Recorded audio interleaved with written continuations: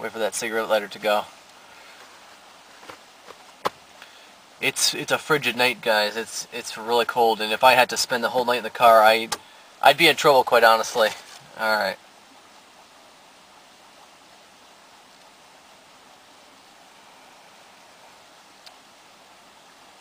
All right. So there's my little cigar.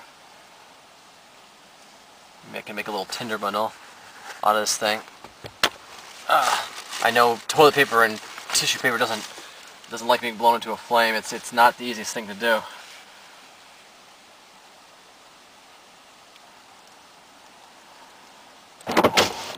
Open the other window just out of cross breeze here.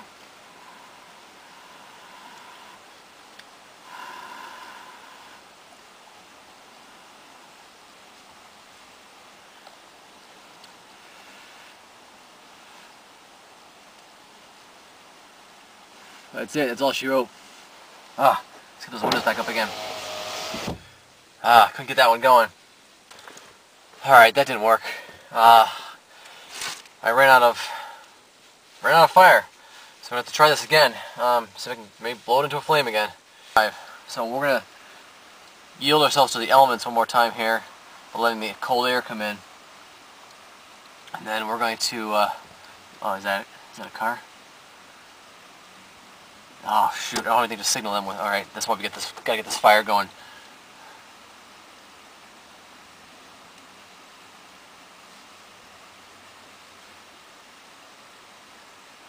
The crossbeam is helping me with... Don't want that to go in the wrong place in the car. Let me do this again. Let's try it again. This is tougher than it looks, guys. Have you ever said to yourself, I'll just start a fire with the cigarette lighter? This is not as easy. If you had a cigarette, it might be easier, but I don't know. That's going pretty good. Let's see if we can get a fire. Maybe we can try light some of this.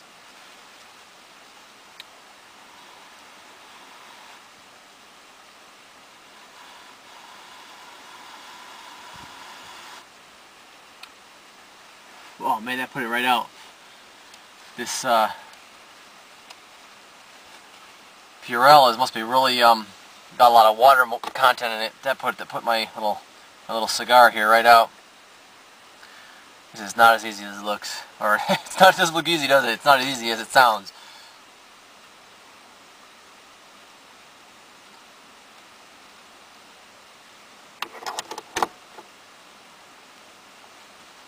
Let's just try this again.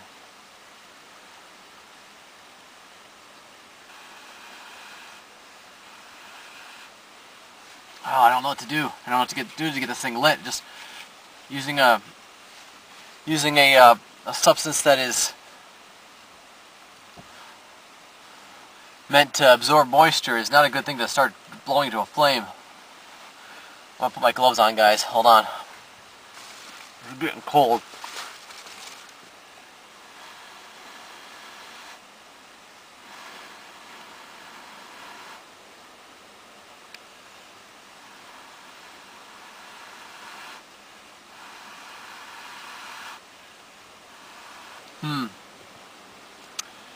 It's not as easy as it looks.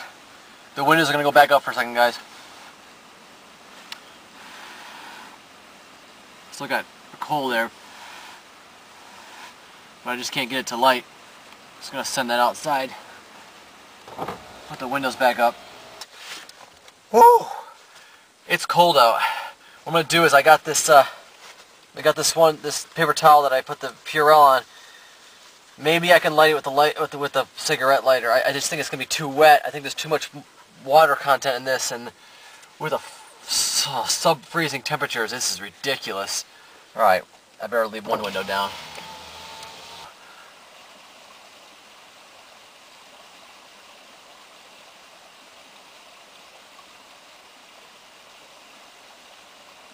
Oh boy, that moisture is... You can see how much moisture is coming out of my mouth just from my own body. there's moisture on the towel because of the Purell. Apparently the Purell is not like a gasoline.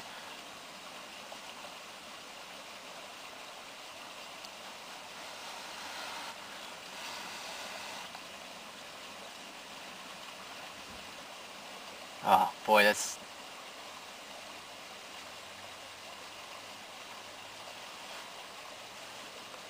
Wow. Guys, this is really hard. Well, I'm going to forego trying to do the fire because I make myself more cold by trying to not asphyxiate myself in the car. So we're going to just keep ourselves warm with the floor mats and the paper towels and toilet paper stuffed in our clothing. As far as food, we have the candy. As far as water, I have some snow, but there's not going to be a good way to melt it. I could maybe pop the hood, and if I can get it out of the snow, and maybe put the bowl in underneath the hood. If there's any residual heat in the engine, I could probably melt the snow that way. Otherwise, I know it's not a good idea to eat snow, especially in these conditions. I can get a frostbite. But I guess I could do that if I had to. As far as signaling, I'm kind of out. If I see a car, I can try to maybe turn the lights on if they see me, but I'm not gonna be able to make a signal if I can't make a fire. And as far as medical stuff, I have a knife here, that little key knife. If I needed to do any cutting, I could use this. Plus, I have a multi-tool that I showed you in the kit. I do have some cord and stuff I could use as tourniquets or as tie-offs to be able to tie off. And of course, I could use the paper towels and the toilet paper as crude bandages. But what I'm learning here is actually that if I actually got stuck in this car the way I normally drive it, I'd be in real trouble. I don't have a blanket. I don't have anything to start a fire other than the cigarette lighter, which I'm having extreme difficulty with, and I therefore can't signal anything. I don't have anything like a flare or anything. I also had something else I didn't mention. I had a couple of half-empty bottles of engine oil, motor oil, that I could soak some of the paper towels with and maybe make a flare with that. But I can't start a fire, so I'm kind of stuck.